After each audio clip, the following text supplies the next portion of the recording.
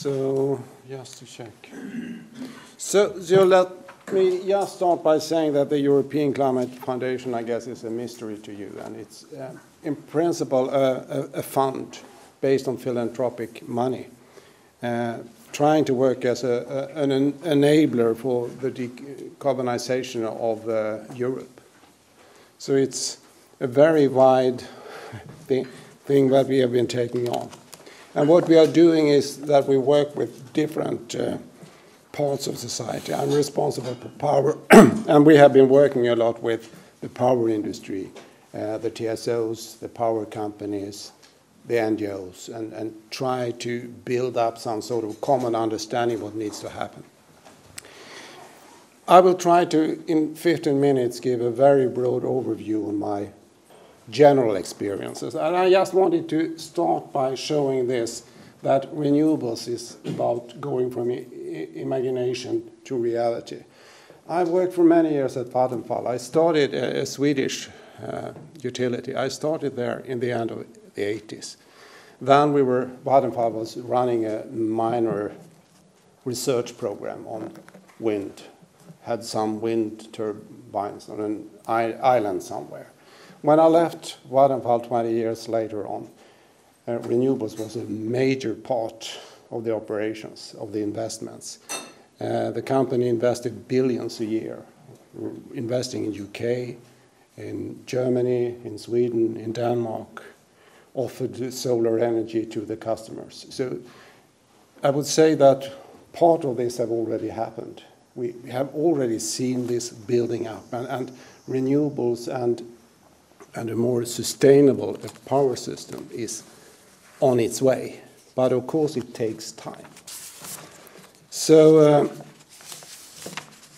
and my second starting point is this. What is this all about? Yeah, it's not about that we are running out of energy. We discussed shale gas earlier on. This is a very interesting overview I found in a report from the World Energy Council, 2004. It's, if you look into the situation today, you would say that this part is even bigger with shale gas. But what I wanted to say that it's not as such, it's a research or a resource problem. It's about what is acceptable in society. That is what is driving this development. There are enormous, and I think there are two things you should remember. There are enormous amounts of renewables. In principle, we can view them as unlimited from a global perspective. And the other thing is that we will not as such run out of fossils. They will be outcompeted, and that is on its way.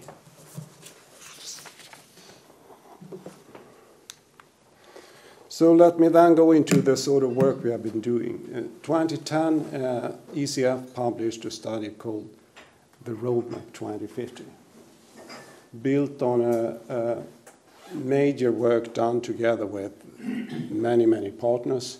We analyzed the situation, what needs to happen in the time perspective 2050 in Europe and what can happen.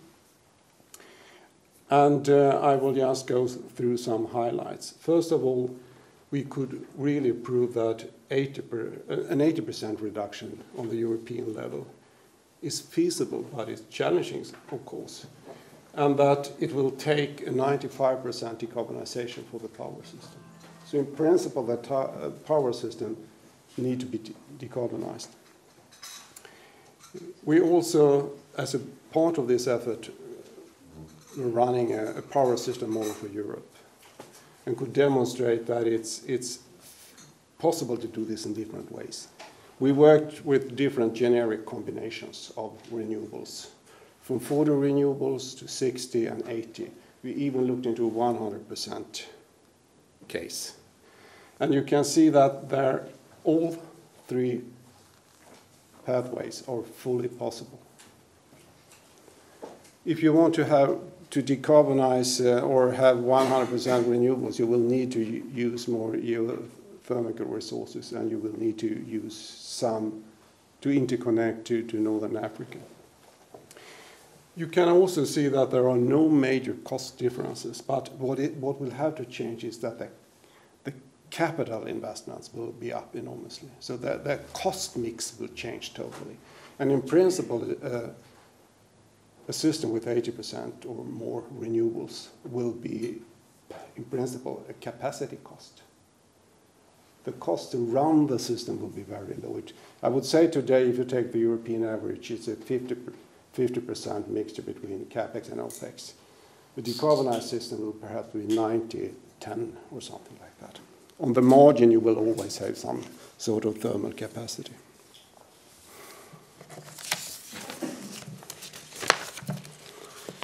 And then there are, of course, with more renewables, implications.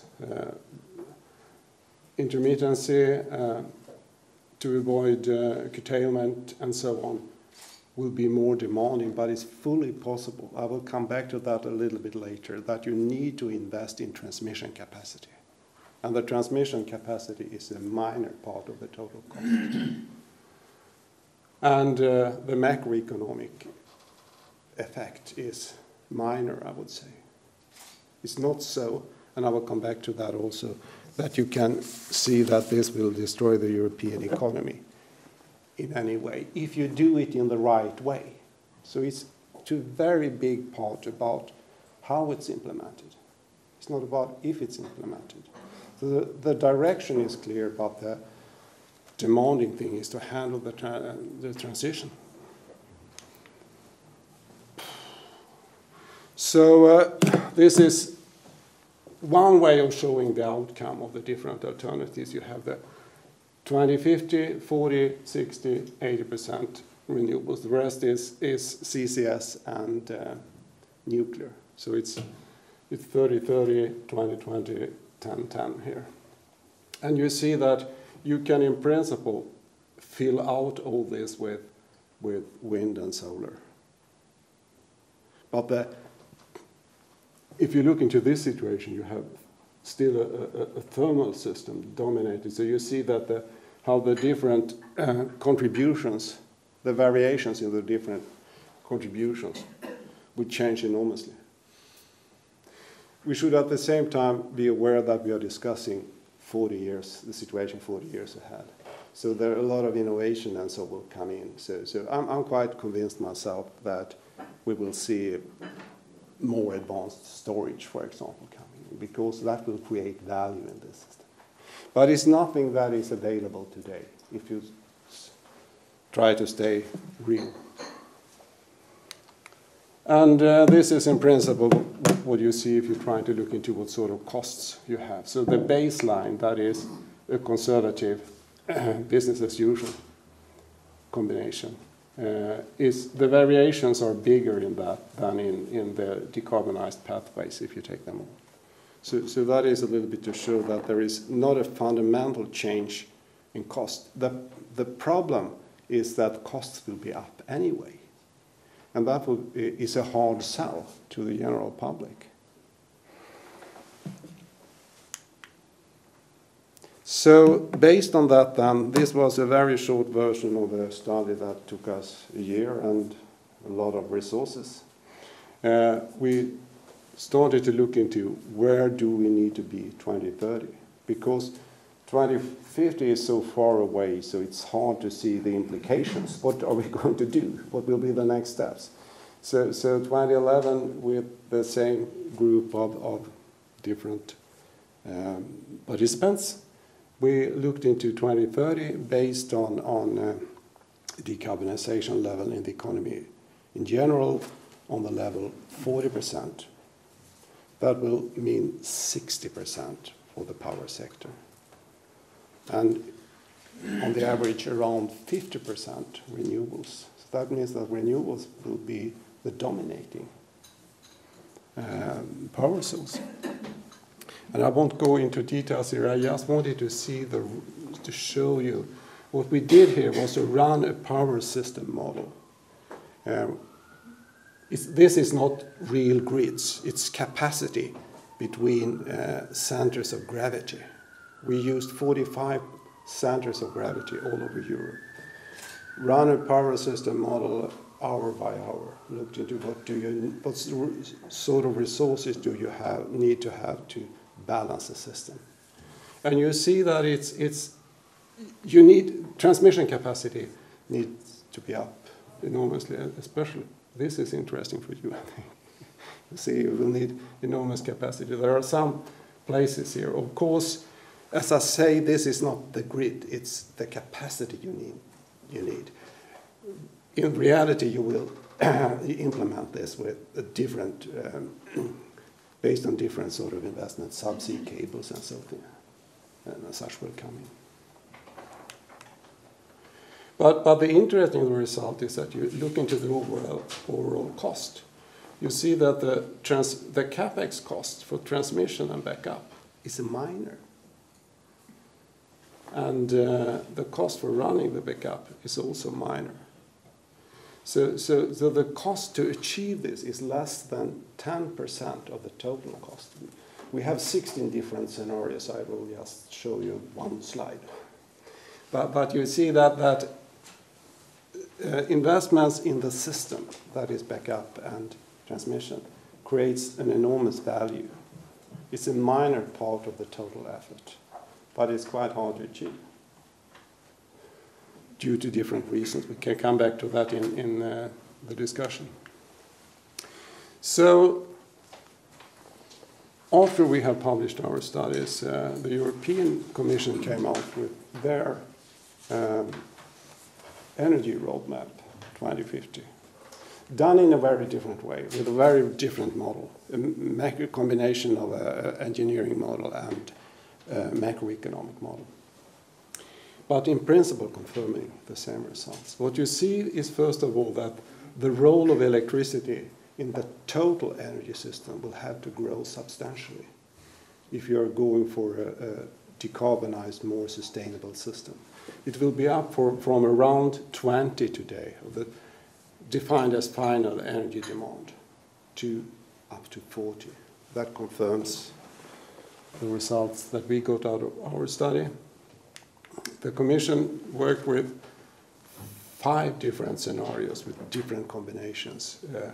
A major effort in energy efficiency, a diversified combination, high-res, delayed CCS, low nuclear. But the interesting result is that you see that the share of renewables in the time perspective up to 2030 will in principle be the same. Then you will see it will grow in a little bit different directions. So whatever, this is renewables in general, it's not in power. The renewables share in power will be much bigger. It will be, I would say, around 50%. So this contains also biofuels, or transport is the other big issue.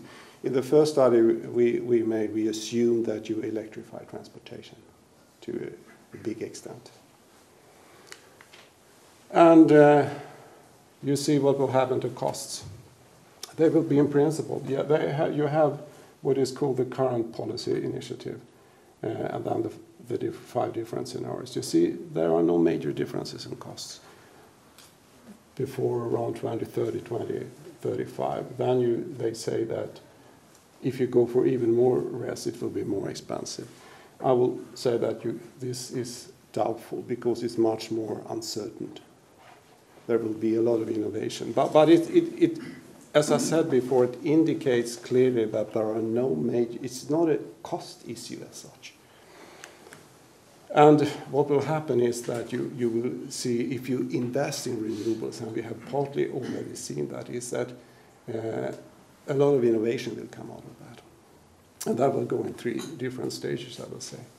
That productivity will be up, falling prices, we have already seen that for solar power to the extreme,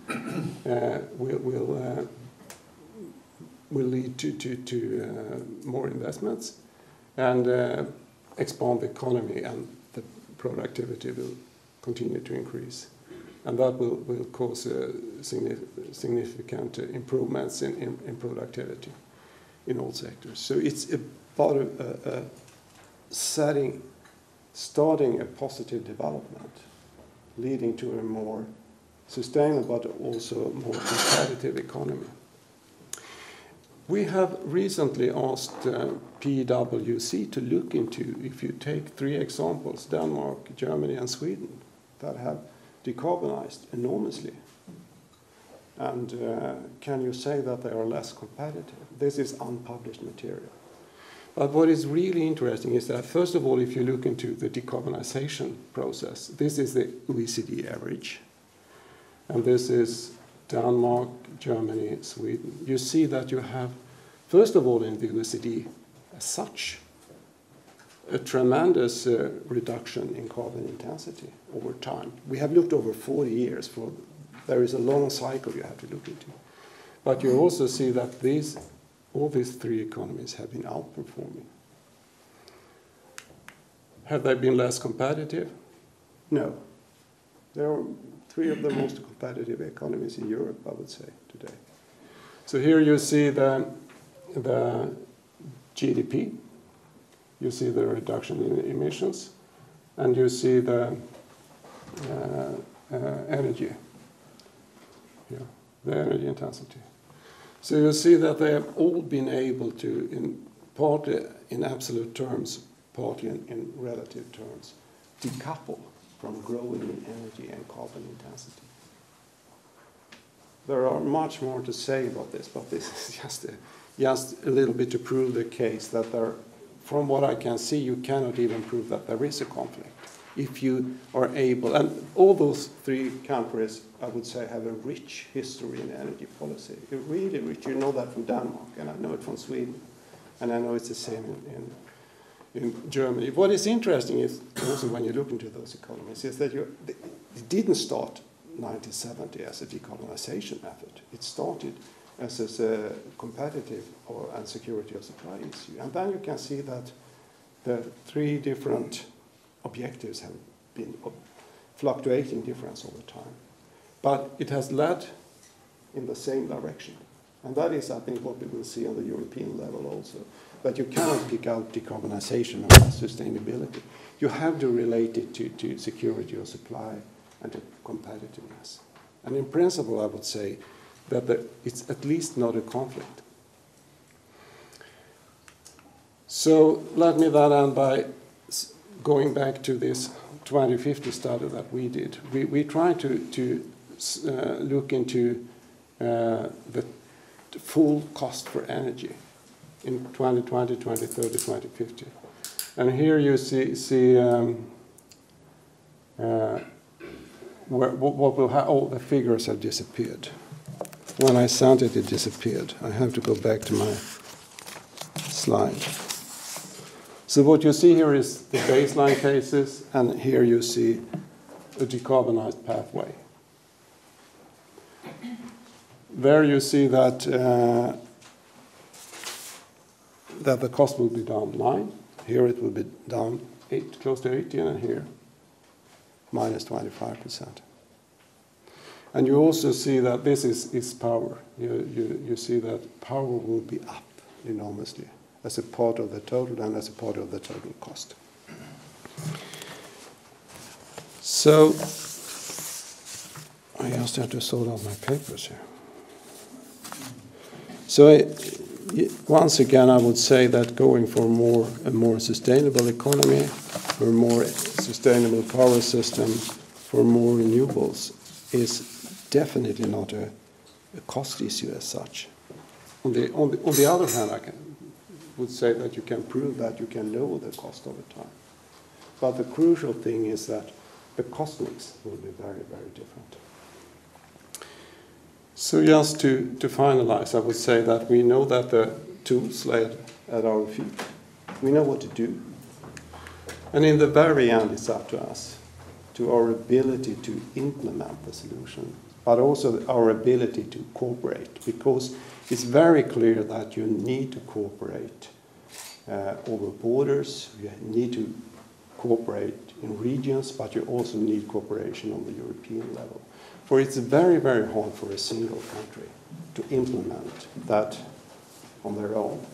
If you want to find out more about the studies we have been doing, you have the whole page here. Thanks. Mm.